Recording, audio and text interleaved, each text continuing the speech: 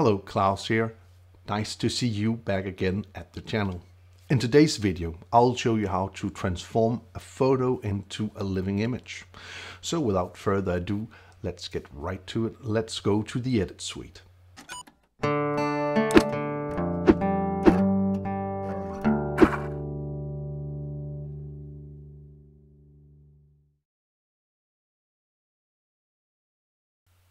Okay, so here we are back in Resolve yet again. So let's begin. First off, we're going to duplicate our layer, and then we're going to take the bottom layer and push D, so we'll deselect it and you can't see it. Go to the color tab, and in the color tab, we are going to zoom way in, and we're going to take our mask tool, and we're just going to take our curve mask, and what we're going to do is we are going to make a mask at the horizon here.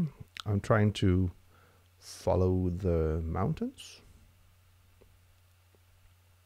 So it doesn't have to be, you know, like over precise, but it's pretty nice if it looks pretty good. It's pretty nice if it's somewhat evened out.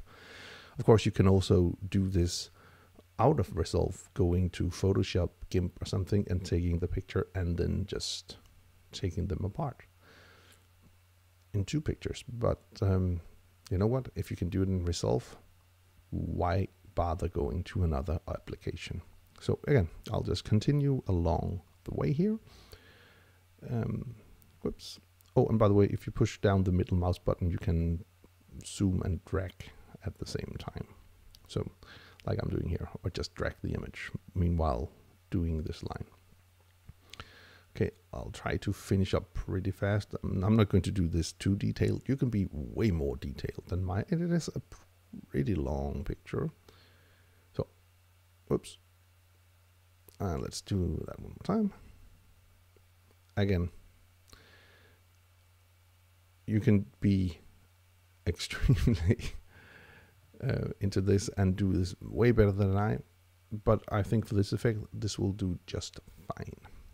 Okay, I'm almost there.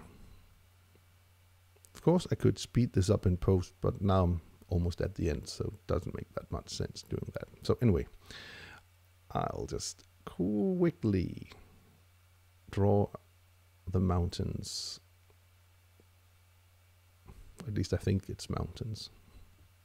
Hills, maybe, not mountains. Hills, more correct term. Okay.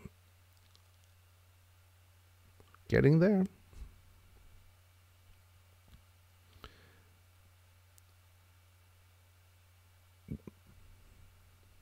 So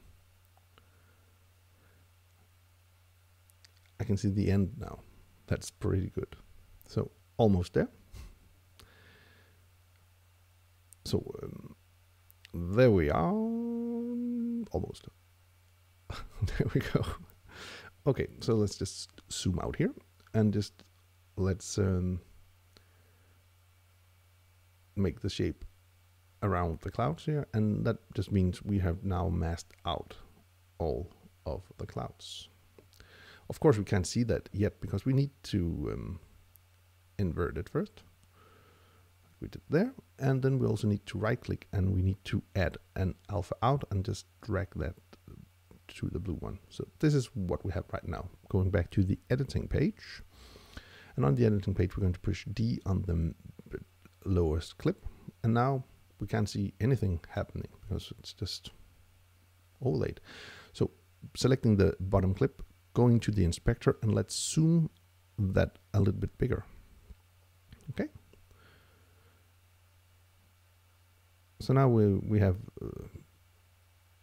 this effect. So I'm just going to make the clouds move by setting in a keyframe at the beginning, and then I'll go to the end of the clip and I will then just move the frames a bit. Or maybe it should be the other way around actually. Yeah, it gives more sense to me.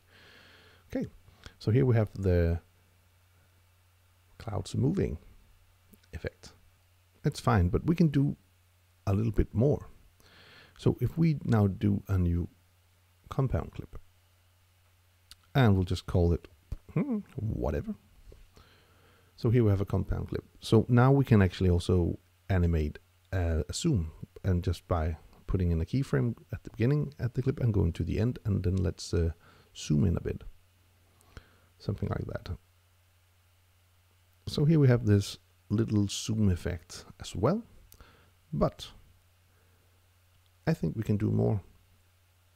Let's go to the color tab. So what I then thought it would be great to let's start by adding a mask, because I think maybe we could make the water here move a little bit.